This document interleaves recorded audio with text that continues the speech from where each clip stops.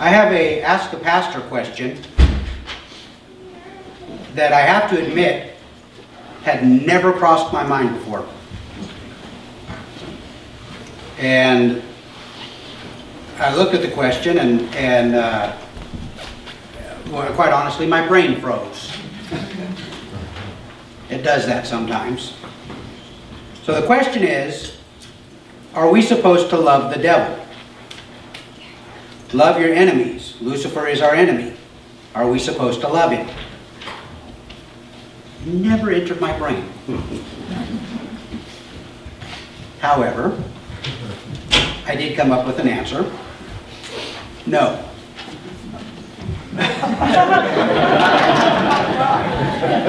You want why? Why? Number one, love your enemies was given by Jesus in his Sermon on the Mount, talking to people about people. It deals with how humans should interact with one another, how God expects us to treat with one another. Okay? We see in there that it talks about the sin nature of man and how God views sin as not just an action but a thought. It talks about how when they would heap their abuses on us, we endure and we trust God. So when the scripture given that we are to love our enemies, nowhere in scripture does it give us any emotional connection to any spiritual being except for the triune God. Okay? Angels, demons, archangels, doesn't matter. It never gives us any emotional connection to those creatures. Okay, those creations. Second, actually this would be third. First, he's telling us this is how man deals with man. Second, there is no reference anywhere in Scripture as to any emotional connection to heavenly beings other than the triune God. Third,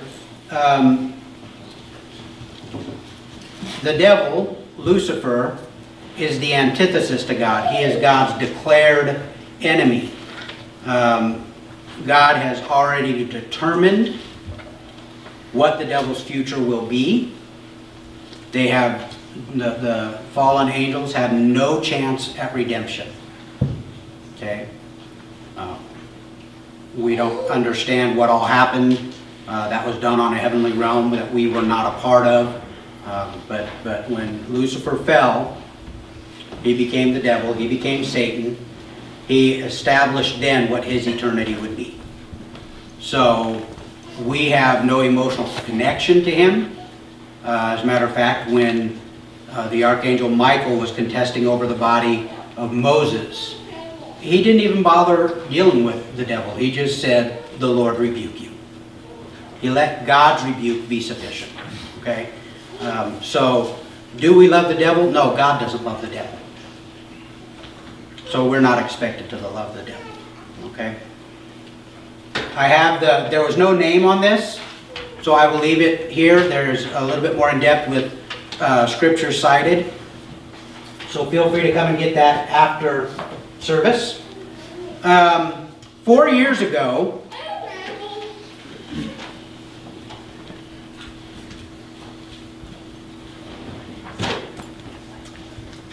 I preached a message about the election. Today, I am going to preach the same message. So if you can remember in detail what I said 4 years ago, you're excused.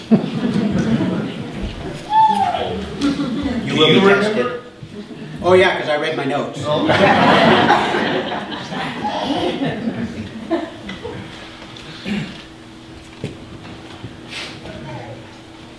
I want to read a passage here, and this kind of sets the entire context of what I want to say.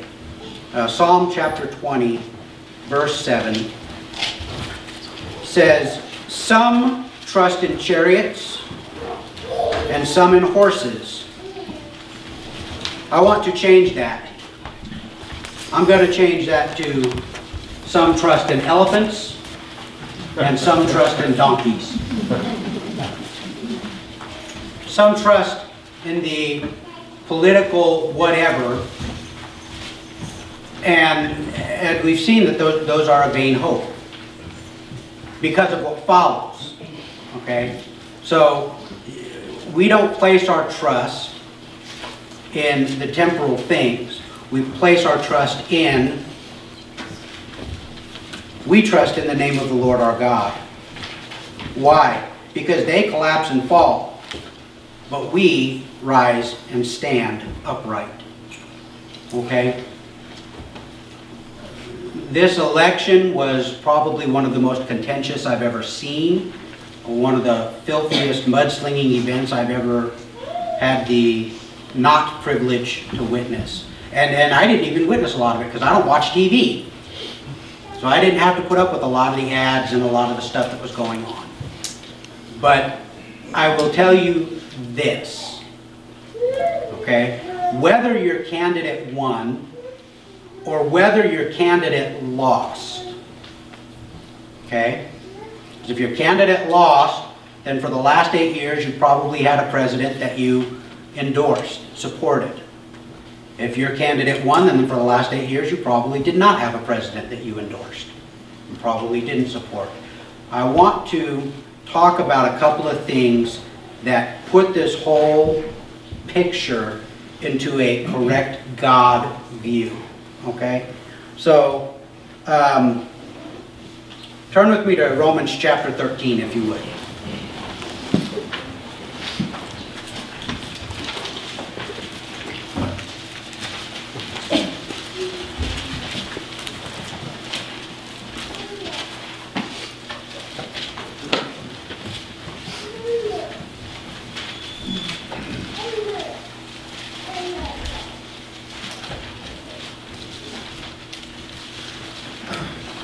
Romans chapter 13, verse 1. Let every person be subject to the governing authorities, for there is no authority except from God, and those that exist have been instituted by God. Therefore, whoever resists the authorities resists what God has appointed, and those who resist will incur judgment. Now, I want to speak backwards and forwards, because one of the things that we have failed to do, and I confess I did not do as well as I should have, or as consistently as I should have. We'll read some more scriptures later about how we are to view our leaders, but right here we are subject, we are to submit. The word is hupotasso. It means to willingly put yourself under. It's a military term. Here's the general, and you are choosing to place yourself underneath the general. Okay? You are choosing to be subject to his rule. Not because he is somebody that you necessarily agree with, but because the one that put him there knows what he's doing. God knew what he was doing when he put Trump in office? Every bit as much as he did when he put Obama in office. God knows what he's doing. And when Obama came to office, I didn't make a covenant with God. I understood a responsibility that I had, and that was to pray for the president. And I confess, there were times when President Obama did some things that I just really did not like, and I found it very difficult to pray for him. But God's directives are not based on how we feel. God's directives are based on what he knows to be best. He designed it. He knows how it should work. He wants it to work the way that works best. Okay? I don't understand God's purposes. I don't understand why God chose any of the presidents that he did, other than it suits his purposes. Okay?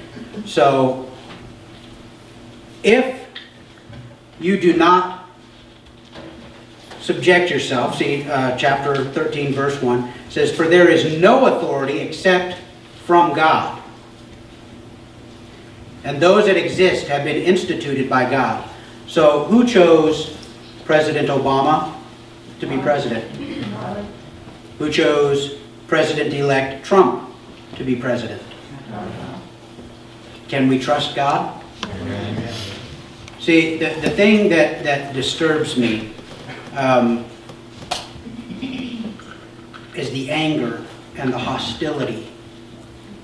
And people without God, I can see a little bit why people without God would have such hostility from one political worldview to the other political worldview. I can sense that, and I can see that. But when people inside the church exhibit those same hostilities toward one another in church, I am completely at a loss. I am completely at a loss. The phrase, cutting off your nose to spite your face, comes to mind.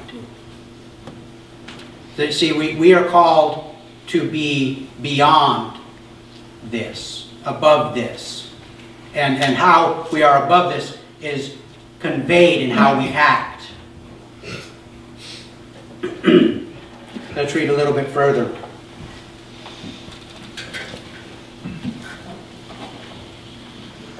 For rulers, verse 3, are not a terror to good conduct, but to bad. Would you have no fear of the one who is in authority? Then do what is good, and you will receive his approval.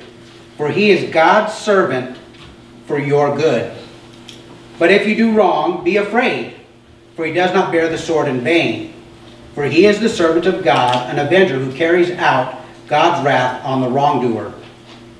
Therefore, one must be in subjection not only to avoid God's wrath, but also for the sake of conscience. For because of this you also pay taxes, for the authorities are ministers of God, attending to this very thing. Pay to all what is owed to them, taxes to whom taxes are owed, revenue to whom revenue is owed, respect to whom respect is owed, honor to whom honor is owed. I think Paul sets it very plainly before us. And before you get into this, Paul didn't have to deal with Trump, or Paul didn't have to deal with Obama, depending on your stance. This was written at the earliest when Claudius was emperor of Rome, and possibly when Nero was the Caesar. Did I say president? He's not the president. He was Caesar. Claudius would have been Caesar of Rome. Claudius was the one that first expelled the Jews and the Christians out of the capital. Nero is the author of what we call the first persecution of the church. And so either time, whether it was the latter part of Claudius' reign or the earlier part of Nero's reign, things were not going well for Christians. So he's not talking about a benevolent ruler, say of the stripe of David, who had it in his heart to be God's steward and God's servant on behalf of the people. He had a ruler who rejected that there was one God, and that one God had made a way for him to be saved. So let's read a little bit forward. Don't turn here. I'm just going to hit a couple of verses real quick. Titus chapter 3, verse 1. Remind them to be submissive to rulers and authorities, to be obedient, to be ready for every good work, to speak evil of no one, to avoid quarreling, to be gentle, and to show perfect courtesy toward all people. Okay? To submit yourselves to rulers and authorities, to be obedient, to be ready for every good work, to speak evil of no one, to avoid quarreling. This is one thing that I have been absolutely amazed at, how many brothers and sisters in Christ have engaged in quarreling and spoken with evil intent about the authorities that God has placed over them. Now, I can disagree with someone's policies and not speak evil of them. We all should be able to do that, right? Isn't that the goal?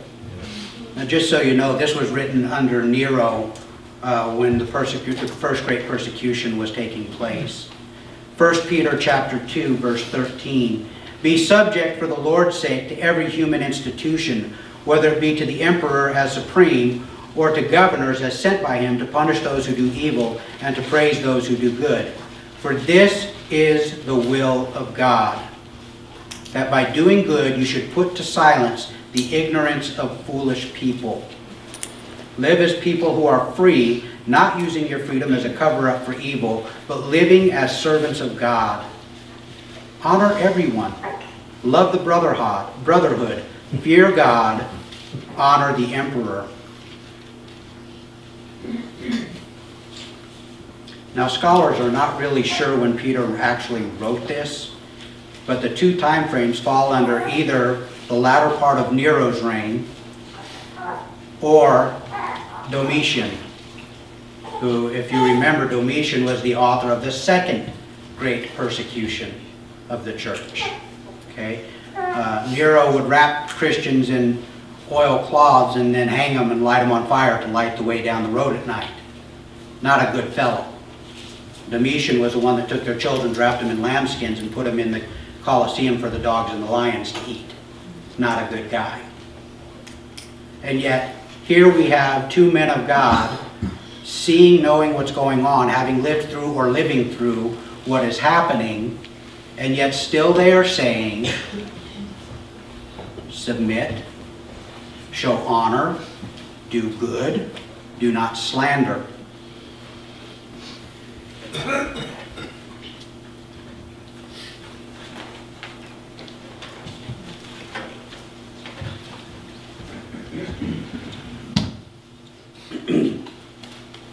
So we have a clear directive from God as to how we are to treat with those who are put in authority over us. Why? Well, let's take a look. Daniel, the book of Daniel, gives us numerous reasons, and actually under several different leaders. So Daniel chapter 2, starting in verse 20, Daniel answered and said, "Blessed be the name of God forever and ever, to whom belongs wisdom and might. He changes times and seasons. He removes kings and sets up kings. He gives wisdom to the wise and knowledge to those who have understanding. He reveals deep and hidden things. He knows what is in the darkness, and the light dwells with him." Did you catch what that said? He removes kings and sets up kings. Down in verse 37, he's speaking to Nebuchadnezzar. He says, "You, O king, the king of kings, to whom the God of heaven has given the kingdom, the power and the might and the glory." So Daniel is speaking to Nebuchadnezzar, and he's calling him the king of kings, although little k, not big K. But he has the audacity to say something to Nebuchadnezzar, who has the power and the might and the glory. "Hey, Nebi, buddy, where do you think you got this?"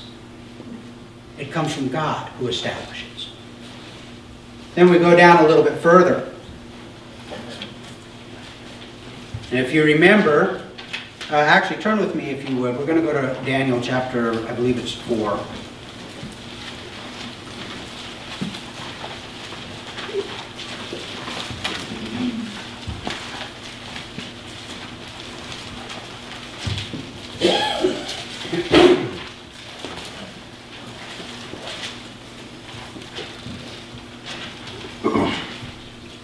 Okay, now this, I'm going to read most of the chapter, okay?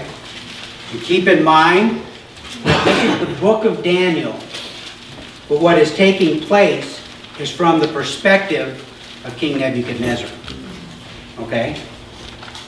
So starting in verse 4, "I, Nebuchadnezzar, was at ease in my house and prospering in my palace." He's chilling. Things are going good.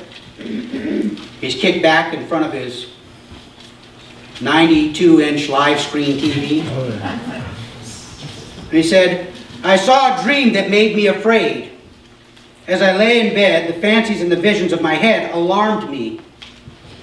So I made a decree that all the wise men of Babylon should be brought before me, and that they might make known to me the interpretation of the dream. When you're a king, you get to do stuff like that. Then the magicians, the enchanters, the Chaldeans, and the astrologers came in, and I told them the dream, but they could not make known to me its interpretation. At last, Daniel came in before me, he who was named Belteshazzar, after the name of my God, and in whom the spirit of the holy gods, and I told him, and in whom is the spirit of the holy gods. And I told him the dream, saying, O Belteshazzar, chief of the magicians, because I know that the spirit of the holy gods is in you, and that no mystery is too difficult for you, tell me the visions of my dream that I saw and their interpretation. The visions of my head as I lay in bed were these. I saw, and behold, a tree in the midst of the earth, and its height was great. And the tree grew and became strong, and its top reached to heaven, and it was visible to the ends of the whole earth. Its leaves were beautiful, and its fruit abundant, and in it was food for all. The beasts of the field found shade under it, and the birds of the heavens lived in its branches, and all flesh was fed from it. I saw in the vision of my head, as I lay in bed, and behold, a watcher, a holy one, came down from heaven. He proclaimed aloud and said thus, Chop down the tree and lop off its branches, strip off its leaf and scatter up its fruit. Let the beasts flee from under it and the birds from its branches. But leave the stump of its roots in the earth, bound with the band of iron and bronze, amid the tender grass of the field. Let him be wet with the dew of heavens. Let his portion be with the beasts of the grass of the earth. Let his mind be changed from a man's, and let a beast's mind be given to him, and let 7 periods of time pass over him. The sentence is by the decree of the watchers, the decision by the word of the holy ones, to the end that the living may know that the Most High rules the kingdom of men, and gives it to whom he will, and sets over it the lowliest of men. This dream I, King Nebuchadnezzar, saw, and you, O Belteshazzar, tell me the interpretation, because all the wise men of my kingdom are not able to make known to me the interpretation, but you are able, for the spirit of the holy gods is in you. Now, you know, if I were to have this dream, it probably wouldn't bother me a whole lot, because it was not intended for me and the interpretation was not given to me. I'd wake up and go, man, I got to quit eating so close to bed. Okay? But obviously there was something in here that was prompting and was pushing Nebuchadnezzar, because it stirred up something within him. Okay? Verse 19, Then Daniel, whose name was Belteshazzar, was dismayed for a while, and his thoughts alarmed him. The king answered and said, Belteshazzar, let not the dream or the interpretation alarm you. Belteshazzar answered and said, My lord, may the dream be for those who hate you, and its interpretation for your enemies. The tree you saw, which grew and became strong, so that its top reached the heavens, and it was visible to the end of the whole earth, whose leaves were beautiful, and its fruit was abundant, and in which was food for all, under which beasts of the field found shade, and in whose branches the birds of the air, or the birds of the heaven, lived. It is you, O king, who have grown and become strong. Your greatness has grown and reaches to heaven, and your dominion to the ends of the earth. And because the king saw a watcher, a holy one, coming down from heaven, and saying, Chop down the tree and destroy it, but leave the stump of its roots in the earth, bound with a band of iron and bronze, in the tender grass of the field, and let him be wet with the dew of heaven, and let his portion be with the beasts of the field, till 7 periods of time pass over him. This is the interpretation. You got to wonder if he was just checking all this to make sure he got it right, because he just repeated back to him everything he said. I think Daniel is setting up, hey look, this is your dream. This is not me. This is your dream. This is what the Holy One has given you. So here's the interpretation.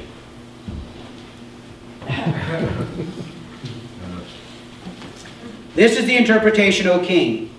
It is a decree of the Most High, which has come upon my lord the king, that you shall be driven from among men, and your dwelling shall be with the beasts of the field.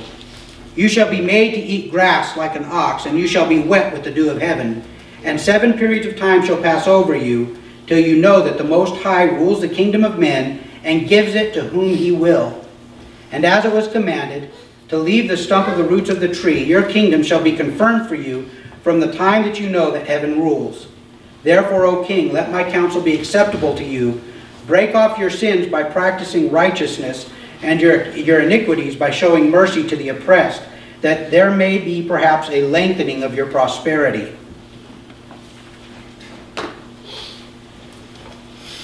I love Daniel. Daniel's one of my favorite characters of the Bible, because God put him in tough place after tough place after tough place. I mean, you look, Daniel was brought as a young man out of Israel, out of Judah, into exile, and he was put into the hands of those who despised his people, and yet he grew up in favor, both with God and with man, and I think it was his favor of God that gave him favor with man, and it seemed like God required Daniel to live a life of faith. Okay, Daniel, here's your first test. Trust me, I'm going to give you the answer. Okay, God. God gives him the answer, and then God gives him another, and another. And yet, because Daniel's faith in God was such, God provided the answer each time, provided its solution each time. And he gets to the end of the interpretation, and then he says, here's what I would tell you. Okay? Now, he gave him the interpretation. He could say, see ya, and head back for home. But that's not what he does, because Daniel's heart, I believe, was for the king. I believe that God instituted in Daniel a right relationship, a right understanding of the relationship between him and the king. Okay? I believe Daniel's heart was for goodwill for the king under God. Okay? Okay? And so he gives him counsel, and he says, quit doing what you're doing. Quit sinning and start performing deeds of righteousness. Show mercy. Quit oppressing people. Show mercy. In the hopes that this prophetic dream, the outcome of that would be put off from you for a while. But what happens? Does Nebuchadnezzar listen? Well, of course not. He's human. He's just like us. He's stupid. Okay? He says, verse 28, all this came upon King Nebuchadnezzar. At the end of 12 months, he was walking on the roof of the royal palace of Babylon. And the king answered and said, is not this great Babylon, which I have built by my mighty power, as a royal residence and for the glory of my majesty? Wow, look what I did. Ain't I great?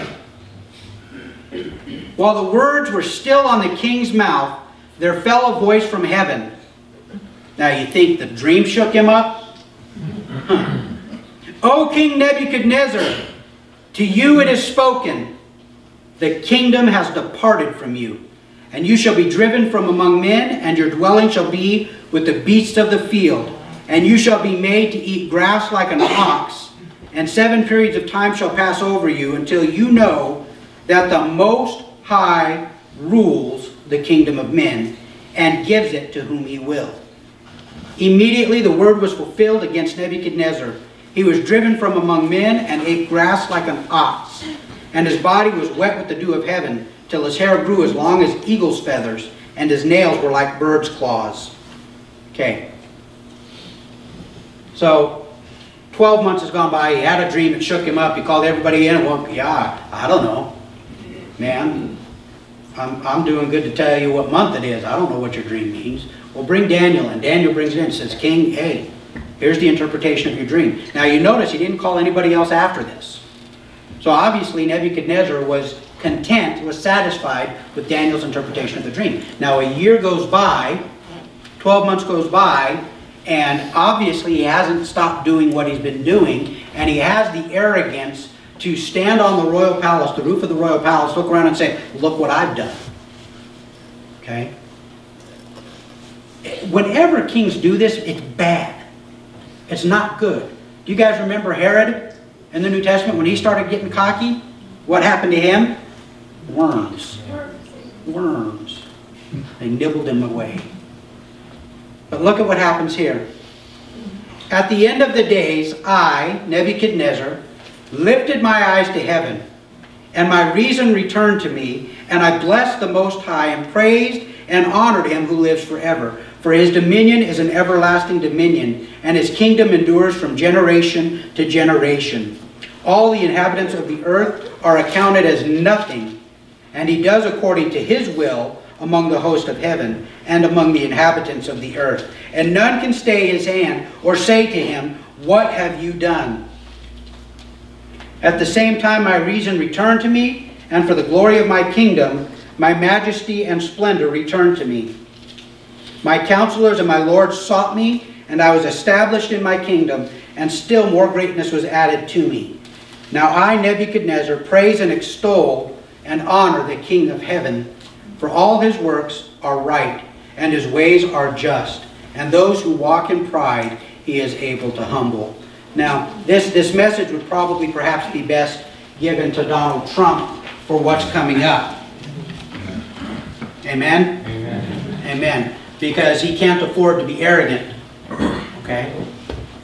Because no matter how the voting went, how the electorals will poll in December, no matter how the people polled last Tuesday, God has placed him where he is.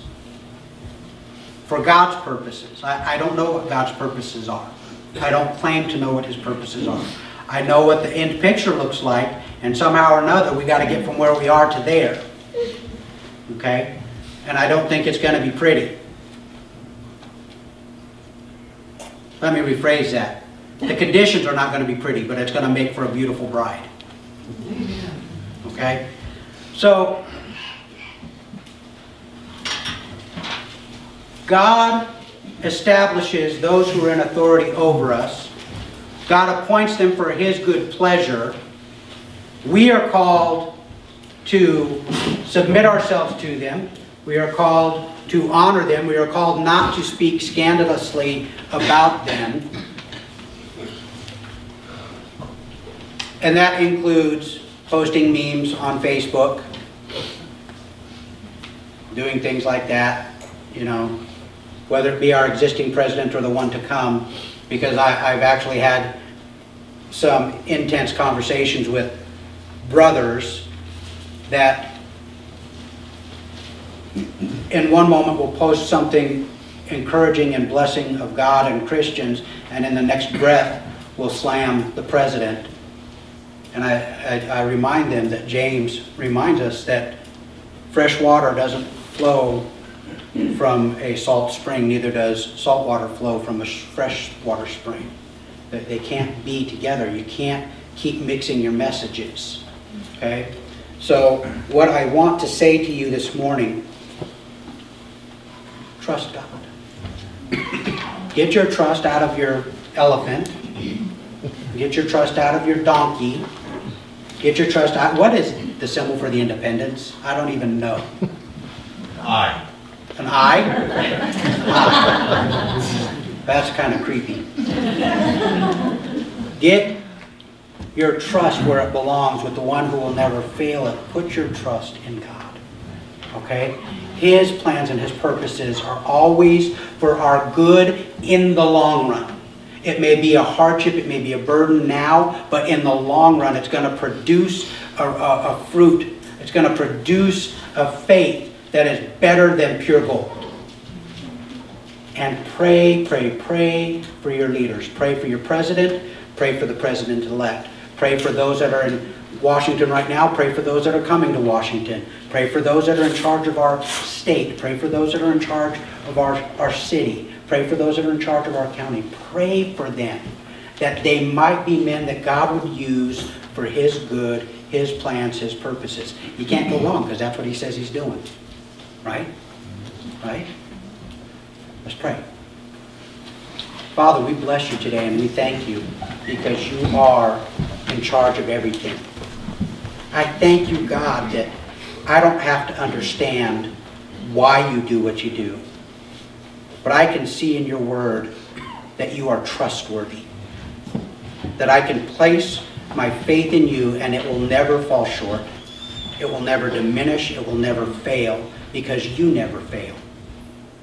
And I ask, Lord God, that you would strengthen us today, that we might be a people that would live according to how you desire. That, Father, as President Obama wraps up his tenure in the White House, we pray a blessing over him and his family, over his government. We pray, Father, that it would end well. We ask, Lord God, that you would take hold of him and use him for your purposes even after he leaves. We pray, Father, for President-elect Trump and those that he is bringing into office. And we pray, Father, that he would be a godly man, that you would use him to accomplish your purposes, and that, Father, he would work willingly with what you would choose to do. And we pray, Father, for the rest of the leaders that have been elected and will be coming in. Father, for the senators, the representatives, those that are local in our state, the governor, Bullock. We pray, Father, that you would give him your wisdom. We pray, Father, for our representatives in our state, in our county, in our city. And we ask, Lord God, that you would lead them, that they would lead, that they would rule in righteousness. And that, Father, we would be a people that would be eager to serve, that nothing evil could be said about us by the way we live our lives. And we honor you because above all of this, holding all of this together with complete surety, is you. We bless you and we honor you today. We thank you in Jesus' name. Amen.